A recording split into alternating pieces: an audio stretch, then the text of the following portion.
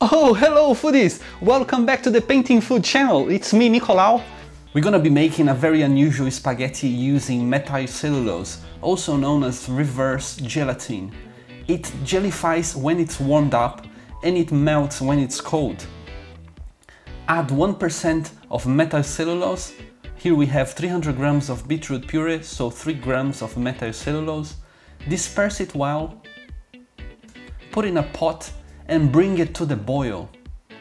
After that, you want to store it in the fridge until below 4 degrees and then you're ready to use. Note that it's completely liquid at room temperature.